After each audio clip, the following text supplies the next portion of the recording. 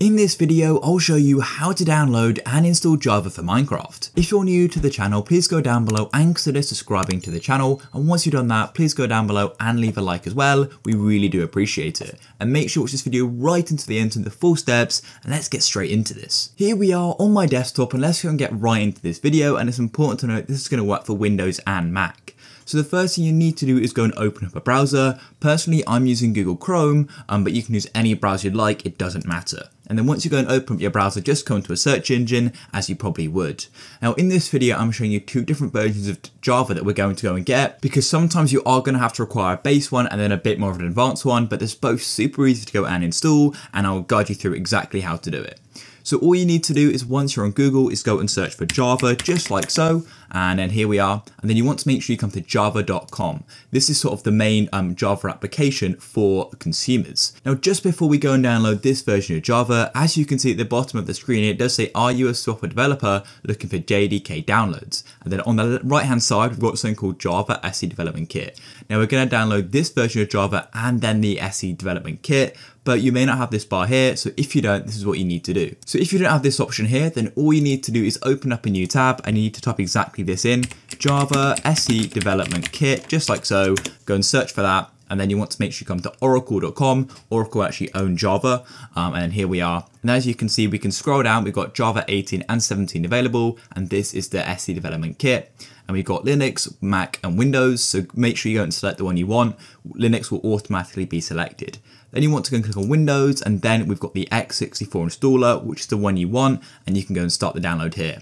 But I recommend going and downloading this one first. So just go and click on Download Java, just like so. And here it is. We can now press download again, and then it will actually start the download. And now what's important to note is every browser is slightly different. So yours may not appear in the bottom, it may appear somewhere else. But where you're always going to go and find your downloads is in the downloads folder in your file explorer. So you can always go there and find it. So now let's go and install this version of Java. So all we're going to do is go and drag it out onto our desktop, just like so. And then we can go and minimize this for now. And then in a moment, we'll go and download the SE Development Kit, as sometimes that is just needed when dealing with things like Minecraft servers. Then all you want to do is double click on this Java here. What you're going to go and do is get a Windows security pop-up, and you will have to agree to this. If you don't, you won't be able to go and run it. So then all you want to do is press install if you're sure and agree to it, and then it's going to go and install. It's a really simple process. And then as you can see, we've got this status bar, which is now moving across. And then once you finish, it's going to go and say you've successfully installed Java, and you can then go and press close.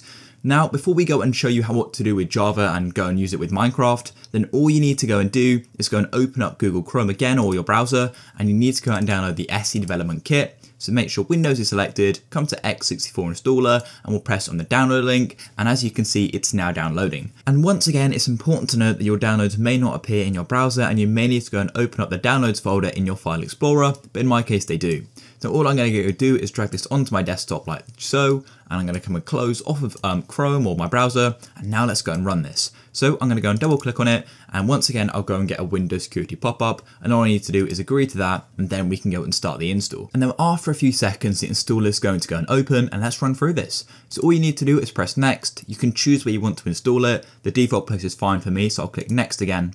And now the status is going to go across, and all we need to do is wait. And just like that, it's now finished installing, and now we can go and press close. So there we go, we've now finished installing Java. I do recommend installing both, as I've already said. Now, as you can see, I've got Optifine here. So just before we try and run it, yours probably doesn't have this coffee logo because before you didn't have Java installed. Go and restart your computer just to make sure the install is fully complete. And then all you want to do is find the jar file you want to go and run, click on it once, then right click on it. And then all you need to do is press open with, and you want to click choose another app.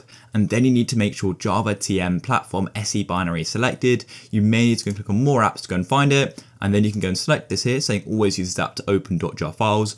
Press OK, and then it's going to go and run it, and we can go and install Optifine or whatever you're trying to install, which requires Java. If you found this video useful, please go down below and consider subscribing to the channel. Leave a like for more. Peace.